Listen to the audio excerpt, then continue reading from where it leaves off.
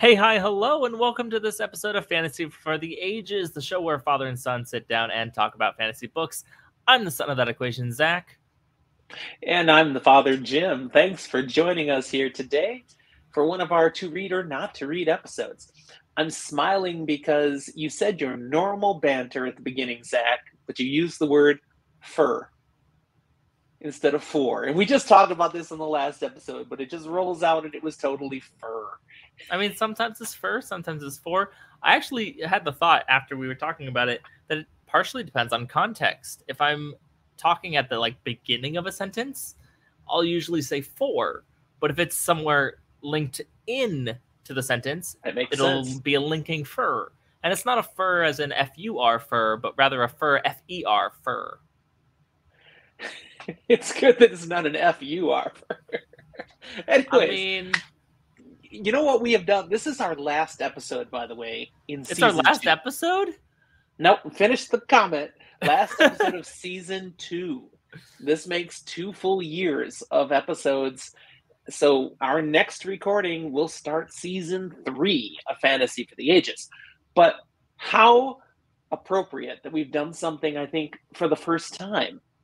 We carried a tangent over to a second episode. I mean, I don't think that's the first time. I really It's don't. the first time we've documented it. It's the first time you've chosen to talk about it, but I'm pretty sure, we've talked about things before in multiple episodes. I talk about But troubles when of they're decapitation. when they're a true tangent, Okay. Anyways, enough of that. How you doing right now, son? I'm doing fine. As sometimes we are recording a second episode in a row. I'm down for it. Admittedly, rolling into my next part of what we're drinking, am but not, because I actually have places to be after this, so I can't be continuing to drink yet. I gotta stay safe. How are you doing, Dad? Wow. Better than you. I'm going nowhere. So I Mm. made a Long Island iced tea for the second episode. Mm. And that Yeah, first drink was pretty good. So this is it's to the brim. And there's not that much ice in there. And I know melting. there's like a drop of Coke in there.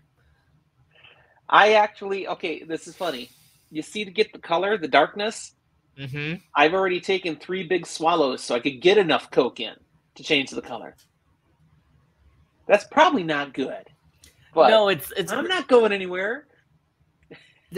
It's and dinner is already cooking. I can't burn the house down. I did a slow cooked meal today. It's been cooking for hours. It smells great. It's a good thing that your taste in cocktails does not require precise ratios to accomplish the flavors that you want.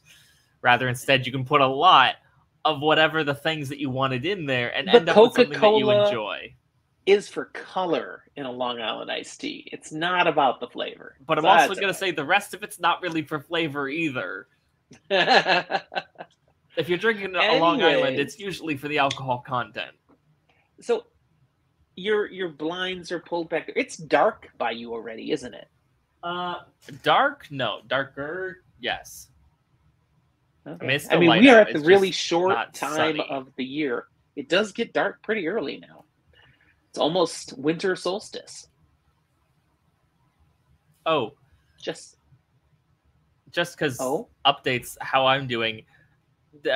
Darkness. It's going to start getting darker for me when I get home sooner, but not because it is sooner. I'm doing a thing we're opening some evening stuff out at work. Whole different thing for me. But it will free up my mornings for some continued schooling stuff. And point being, that's good to hear. It'll be dark when I get home a lot more, even as we get brighter again. Total tangent, totally not. Let's go fantasy.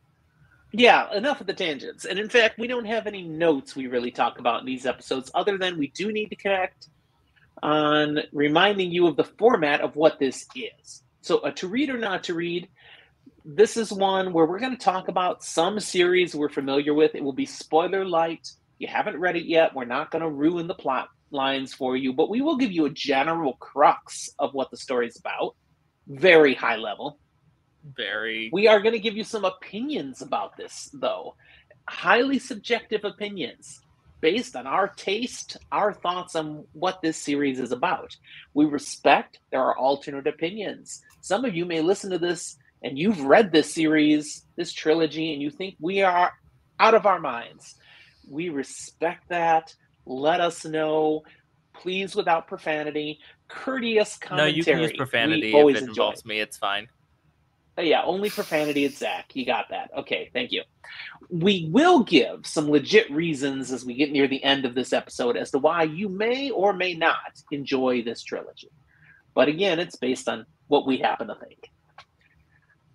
All right. What trilogy? We're talking about the Fionavar Tapestry by Guy Gavriel Kay.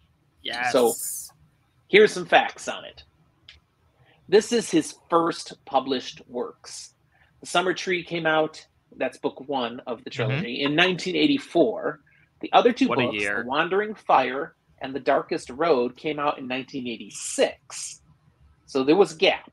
They didn't come out, at the same time. One came out in early 86, one came out later in 86. The crux of the story is 5 college students in our world who get sucked into Fionavar, a totally different world of fantasy and magic. Now, that initial premise is very similar to the Guardians of the Flame series by Joel Rosenberg, whose first book came out a year earlier, 1983. And that struck me when I read this series. But don't be like, oh, copycat. No. It's got that tiny similarity, but there are vast differences in this trilogy. Where similarity ends. Yeah. Particularly as the 5 students in the Fionavar trilogy, they go into this new world and they are still them. They don't become new characters and stuff. No, they are who they are, dropped into a new world. And they go on to play specific roles in the story based on prophecy, based on just who they are and how they end up applying into the needs of Fionavar. But they don't stop being who they are, which, something's a little different in Guardians of the Flame. Now, Zach, you seem to be doing some sideshow in the background. What are you doing? Oh, I just dropped something I was fiddling with. Okay, all right. I have a hard time sitting still for these recordings. I'm usually fiddling with something. This time I dropped it. There are 2 key elements of this story that have a specific impact that I value about Kay's writing. One is that the characters, these 5 who come from our world into Fionavar, they have some real baggage, real world baggage. They carry emotional trauma from things that have happened in their lives that distinctly impacts their actions and the contributions they make in Fionavar. So that's one thing, and I thought he does a pretty good job. There are some issues I have with how he handles that, but pretty good. Okay. The other thing that I think he does better is there's a direct tie-in from our Arthurian legends, King Arthur, Guinevere, Lancelot, that sort of thing, into the Fionavar storyline. Just to be clear here, structurally, are we past the facts and into strengths? Like, no, this is still just the facts. You're just giving opinionated facts. It slipped in. Okay, come on. So, but these Arthurian legends are embedded into the Fionavar storyline. So that's something that he brought into this trilogy that gives more meaning and greater purpose to the Arthurian legends. So it was kind of an interesting thing that Guy Gavriel Kay does in writing this trilogy. Now, again, I mentioned this was his first published works. He's gone on to write a lot of other things now, really leaning into the fantasy genre. I've also read the next novel in the sequence that he published, not in the trilogy. It's something different. But the very next book he published was 4 years later, Tagana. And it's awesome. It's a standalone fantasy book. I've got an episode out just talking about Tagana. It's really strikingly higher quality. So even within the trilogy, I feel you can see growth in the author. You know, in the first book, The Summer Tree, comes out 1 year, and then 2 years later, you got the other two books. And I think you can see a growth in his writing style already within the trilogy, but then jump years later to Tagana, and it's like, wow. Now, I'm not saying this to say that the Fionavar trilogy is bad literature and you shouldn't read it. That's not where I'm going in the just the facts. I'm just saying it is his initial published works. And now that I've also read Tagana, I can say it shows. Guy Gavriel Kay, like most authors, get better as they continue to develop their craft. And so if you read the Fionavar Tapestry and you like it, you probably should keep reading Kay because it's only going to get better. Okay. I think I'm going to stake my claim on it. This has been the most subjective, just the facts part of any of these episodes we've ever done, both for and against. It's just been pros and cons everywhere throughout these facts. Last little bit in this section. This is straight facts now. Sure? Of these three books, only the second one won any awards, was nominated for awards. The Wandering Fire took home the Pre-Aurora Award in English. I was like, in English? What? So I had to look this up. It's an annual award in Canada for the best science fiction and fantasy works in a given year. So for Canadian authors specifically. And of course, Canada has two primary languages, English and French version of the award. So in the English category, it won the best fantasy fiction that year. So obviously, Guy Gavriel Kay is Canadian. That's fact. The Wandering Fire also won the 1987 Casper Award for Best Speculative Fiction. I found that on Wikipedia. And then I researched, I hadn't heard of that at all. I researched the Casper Awards and couldn't find a blooming thing about them. So I had to say it. I was ghosted as I sought out the answers.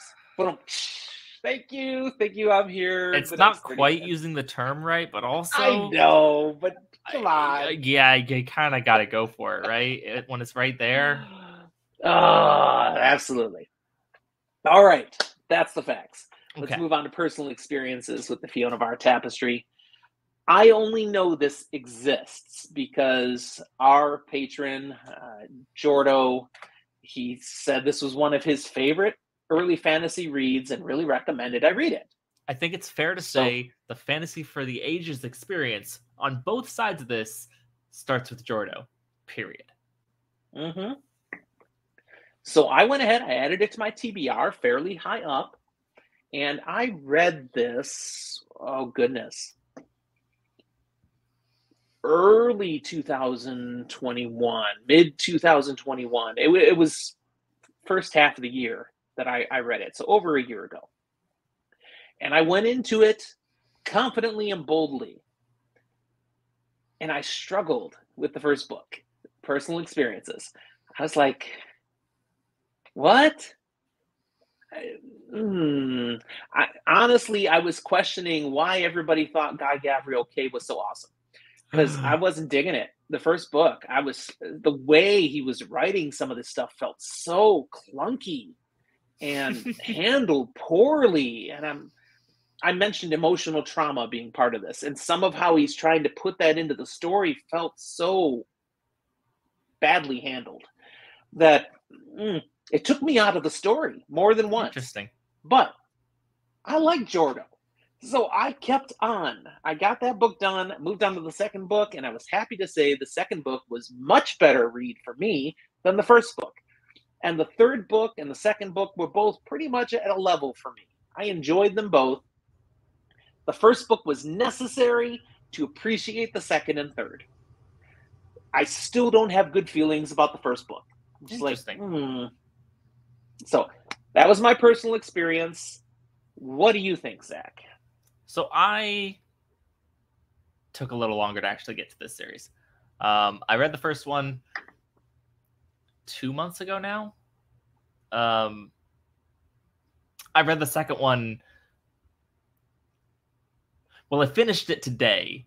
I read it So in you about have not finished the trilogy yet. 3 days, including finishing it today, and I've started the third. I am in the third, but I have not finished it yet.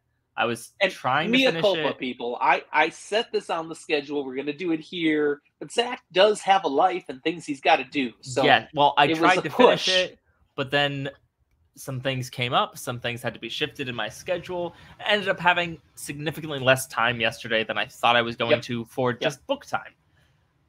So I didn't get a chance to just blow through. But notice, nothing I said in that last personal book. experience was meant to discourage you from finishing the trilogy. Because you've made it I mean, through I'm the not- first two. You should definitely read number I'm 3. going to. I'm reading. I am in Good. book 3. I'm just not done with it. As opposed to you, I didn't mind the first one. However, I thought it was a very good call on my part to do audiobook. Because I noticed something about it that I often have some struggles with some older fantasy books, especially as they try to be a certain elevated nature, and the language can get boring to read in the way that it's constructing its sentences.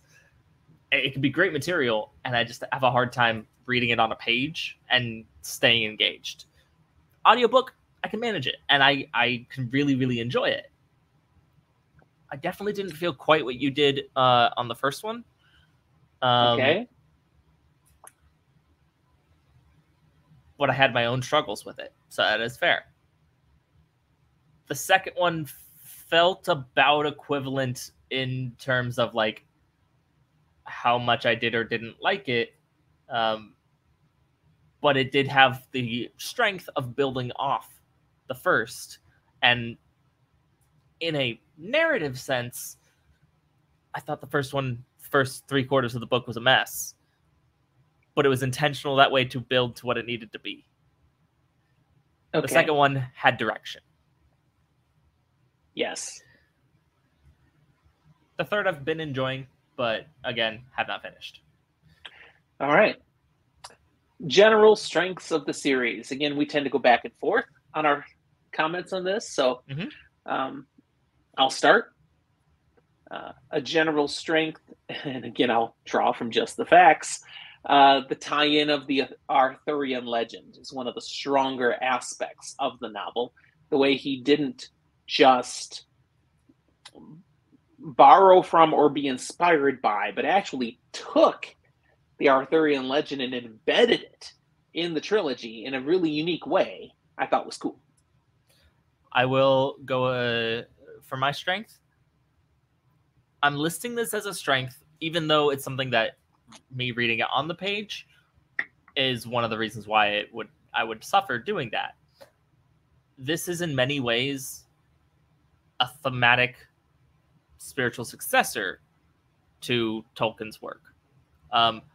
It has a lot of the same feeling and evokes a lot of the same understanding when you look at the prose and descriptions, the way these things are written, and the storylines that are kind of drawn. Has a kind of, it's not the same story, it's not the same thing, it's not just doing Tolkien over again, but it definitely is this guy has got this inspiration, it's in there, and it plays some definite homage. Okay. There's things I could say with that. I'm gonna stick to my strengths. You go for it. Another strength that I will put out here then is that he does do a nice job of creating his own unique fantasy world. Now, again, he's writing in the 80s. There weren't as many fantasy worlds out there yet, so it was easier to still be original. But there are some people who wrote fantasy even in the 80s that were just obvious Tolkien knockoffs. He's not. He's got something that is. Tolkien. He was a big fan of Tolkien. That's on the record with Kay. But I do not see Tolkien's world when I read the Fionavar Tapestry. I don't see that at all. The way he writes some things maybe is inspired by, but I don't see Tolkien. I see a unique world. I will, however, throw in there are certain races and structures in place that it's like, no, you took that. I mean, there's a group of people that aren't called elves, but they're the elves, and they're Tolkien's elves to a T. They take boats to their version of an afterlife.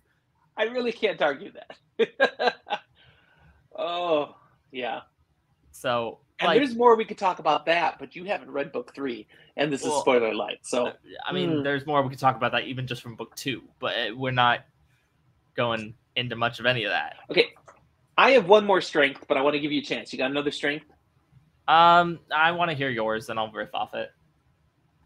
A strength I will give is that his 5 core characters who come from our world are genuinely flawed people.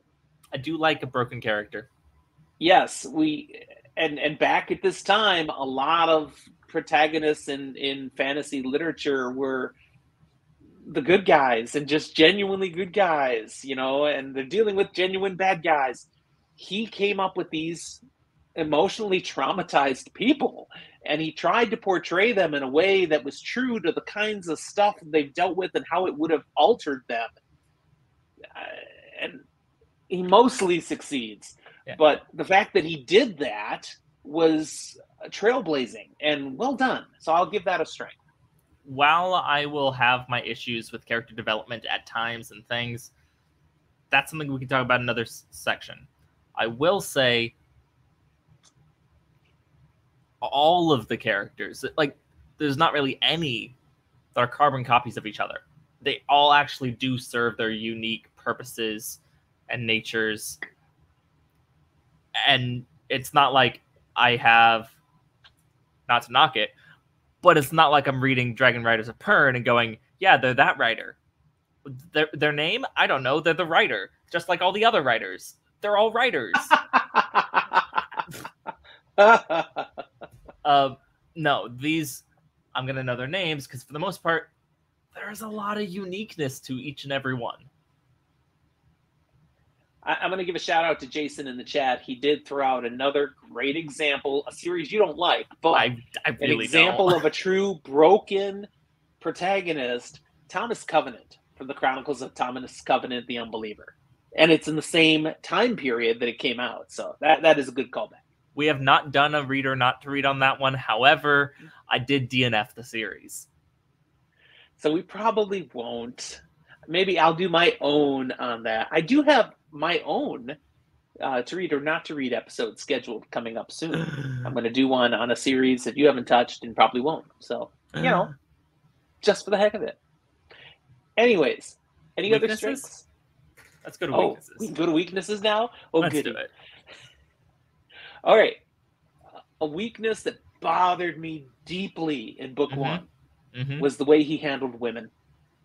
I did not like the way he was writing the core women characters, and particularly a situation that happens late in the book with one of the women who's already been traumatized in life, and then something happens to her that's fundamental to the plot moving forward. But no, did not like it, didn't appreciate the way he wrote this, didn't work for me. I will say what goes on comes through from that later on. Or at least how he writes that character later on, to be specific. I enjoyed for being a lot more realistic than, say, the Thomas Covenant series. But again, I've told you already on the record, book 2 and 3 read better for me than book 1. So I had this visceral reaction on book 1 where I almost didn't continue the trilogy because I so disliked it. And then moving on went, all right, I'll give you what you needed to do there. That's fine. Still didn't excuse the quality of how he handled that, in my opinion. But he used it moving forward in the plot. Strangely enough, it is a thing that often bothers me. It didn't bother me as much as I would have expected. Okay. How about a weakness for you? Yes. This one's it's gonna seem like I'm just biased to hard magic systems here. The plot's really convenient. A lot.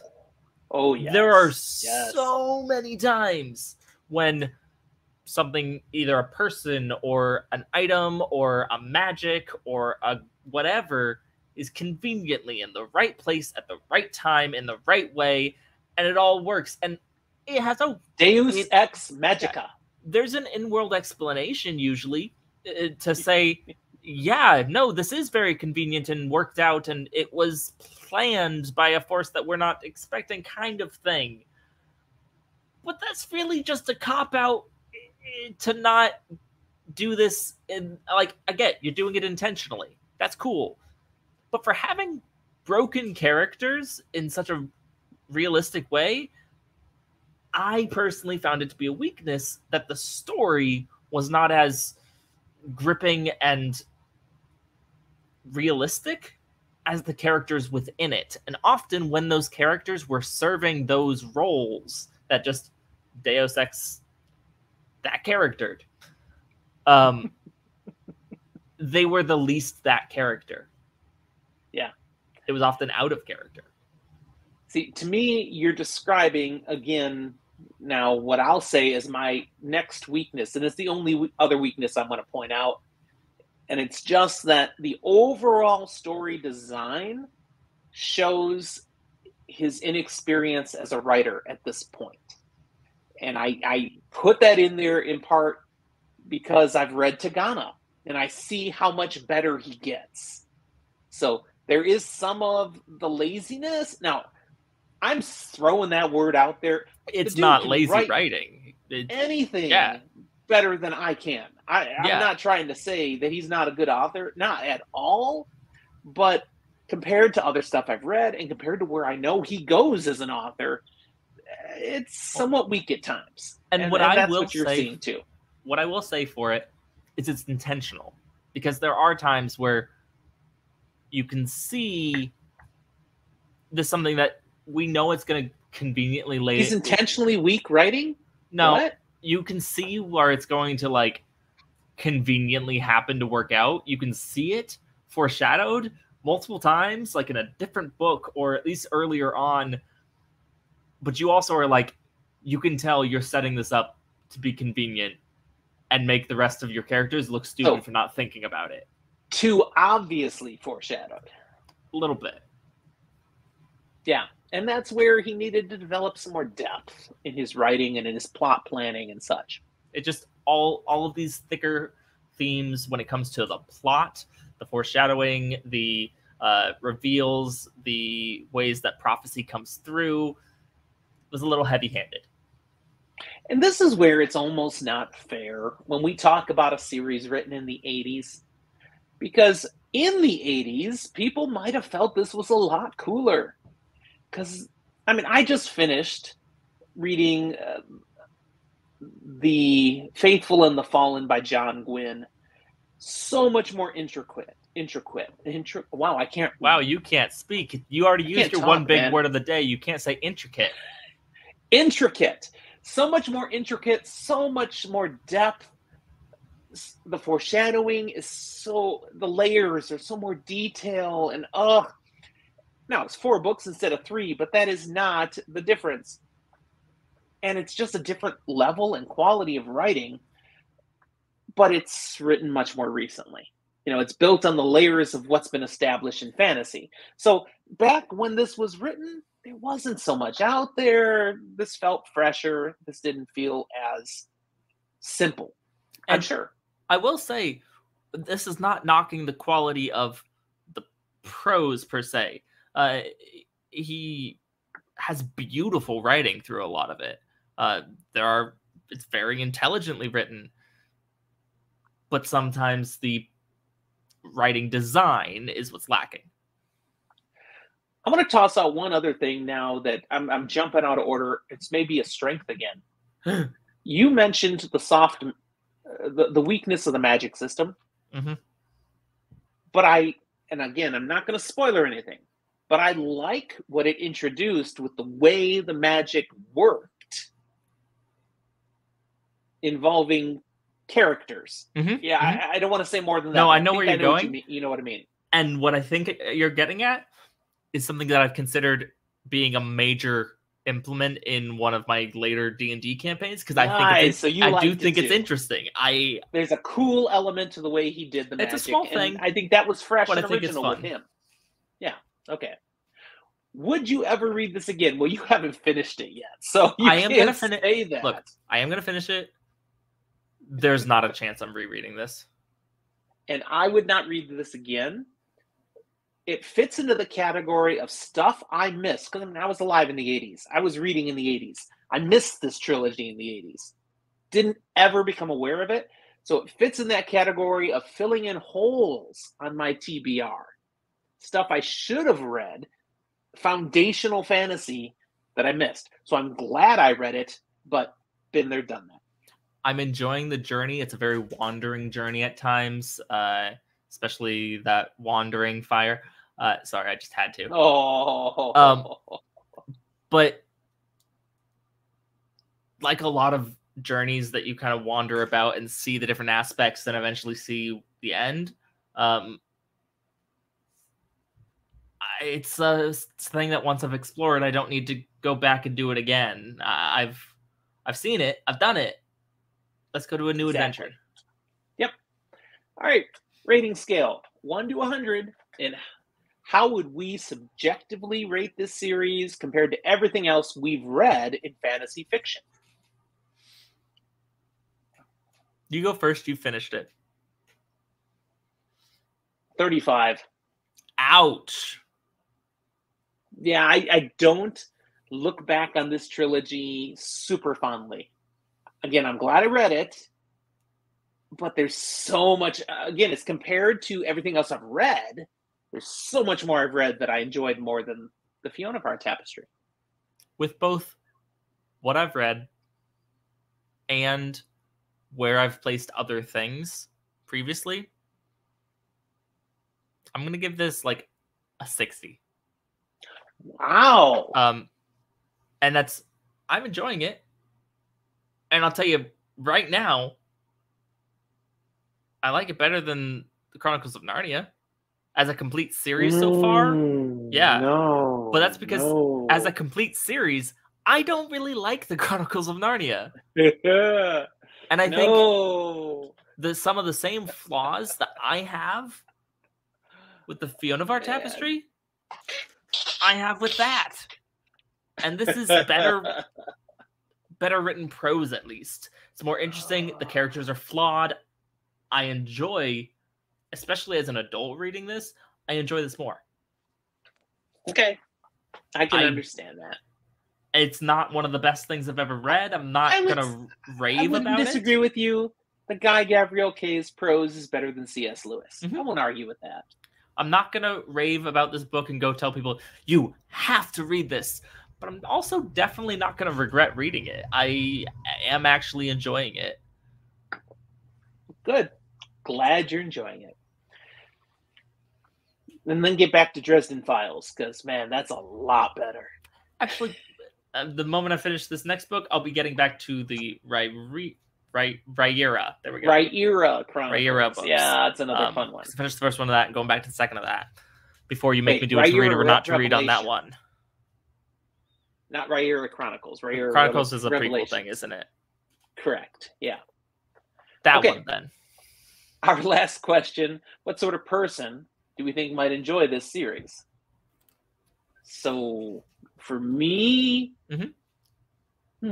old school fantasy fans who appreciate flawed protagonists. Yeah, to me, the number one thing is if you like fantasy, and when people come up to you, you go, oh, you like that? Okay, what kind of fantasy do you like? And you go, oh, like Tolkien. Tell them to read this book if they haven't. There's other things, and definitely places where you may enjoy this. If you want something that is still a, let's put it this way. There's a lot of hard magic systems in fantasy nowadays. This is not one of them. If hard magic bothers you, this might work for you.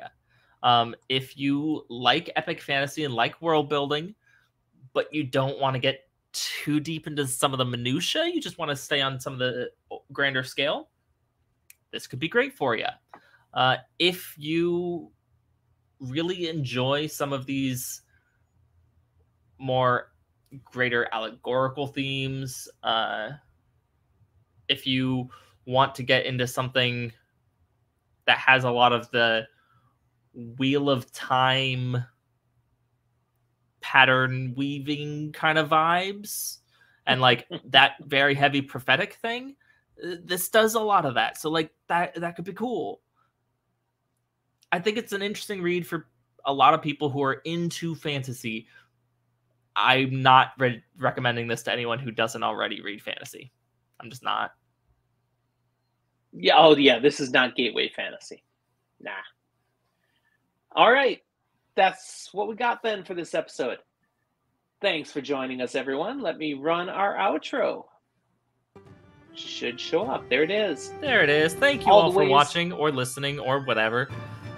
All the ways you can connect with us are shown on the screen here. We're also in the show notes, so if you're listening to the audio version, look up those notes. Love to see you join us on Discord and chat about stuff you enjoy.